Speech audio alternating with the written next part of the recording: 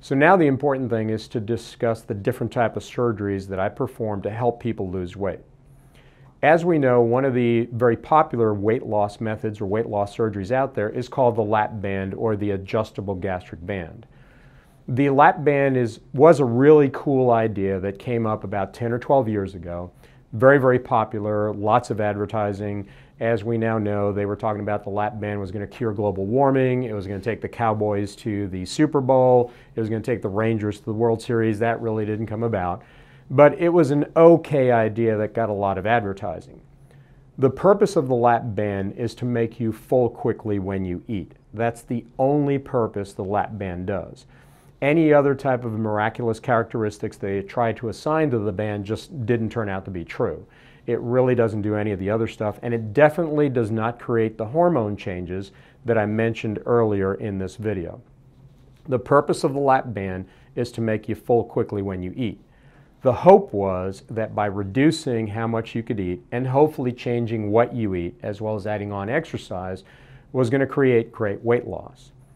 Early studies indicated that the band could help people lose about 50% of their excess body weight. So that means if you were carrying an extra 100 pounds, at the end of 2 years, you could lose 50% of that, or so be it, 50 pounds.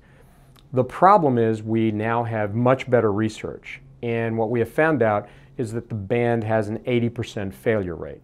That means 80% of people who have the band are not going to lose the weight that they need to lose. The other problem that our research has shown is that it has a 20 to 30% complication rate, meaning that the band, anything related to the band, would need a second or third surgery. So imagine that. It's kind of tough for me to recommend to you that you have a procedure that's going to have an 80% failure rate, and on top of that, you have a 20 or 30% chance of needing a second or third surgery to take care of anything that could go wrong with the band.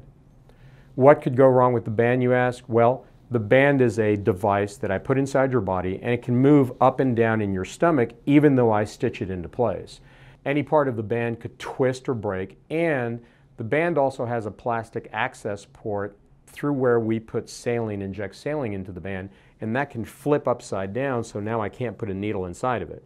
So if that happens, I can't fill or unfill the band. That's why I really don't recommend the band very much. Some people like the band because they say, oh, it's reversible, you can take it apart. But the problem that I have with that is if it's reversible, you go back to being what you were before, which is morbidly obese. Why would you pay money to go through a major surgery for a year or 2 or 3 to end up back at point A where you were before? That's why I'm not that much of a fan of the lap band.